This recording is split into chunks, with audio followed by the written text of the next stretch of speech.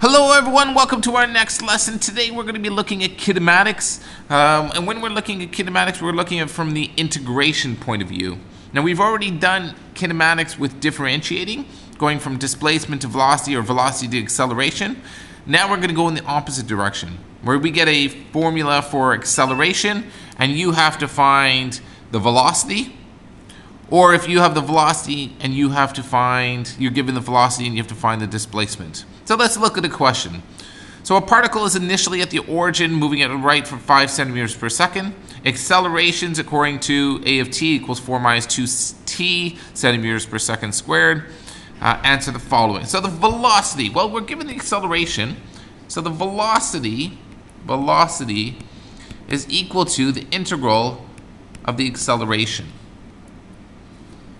Scroll down. So for this one, it's equal to the integral of 4 minus 2t, which is equal to 4t minus 2t squared over 2. Oh, don't forget your plus c. But they're given the information of this, that at the origin, we're going to the right at 5 centimeters per second. So at the origin, the velocity is 0. No, the velocity is 5 when time is 0. So then we've got 0 plus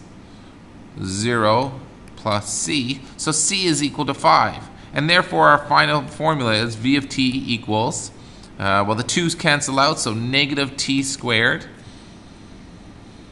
plus 4t plus 5. So there's our formula.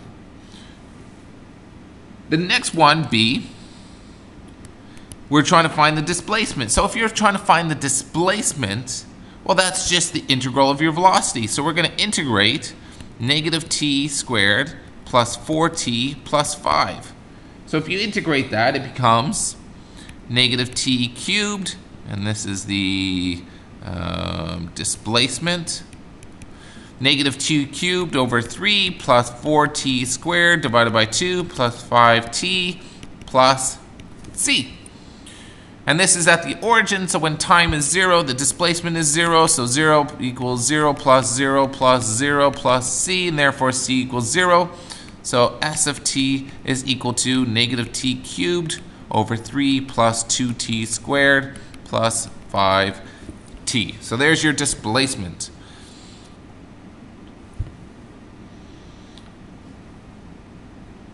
But we're trying to find the displacement for the first 6 seconds.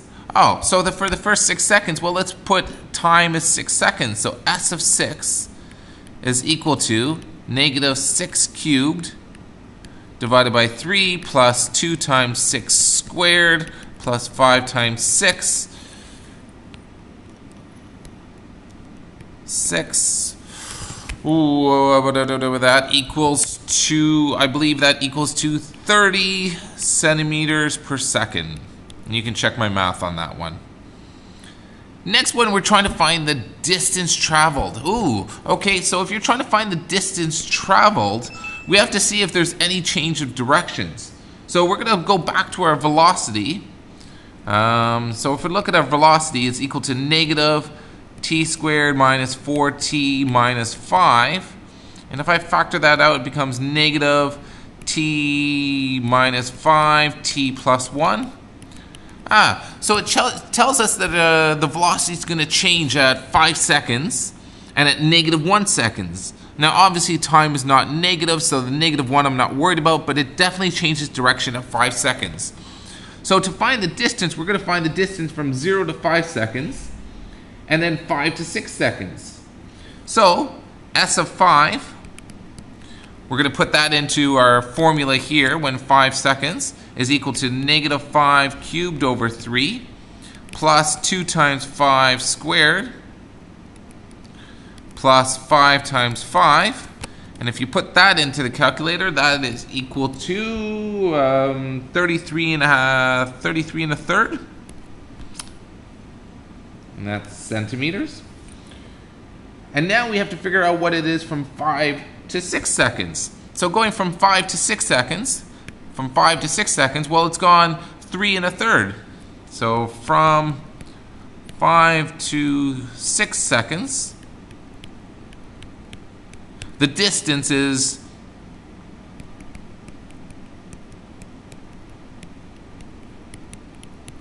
so from 33 1/3 to 30, that's 3 1/3 centimeters. So if we add those two distances together, you get 33 1/3 plus 3 1/3, and your total distance is equal to 36 2/3. Hope that helps. Have a good day.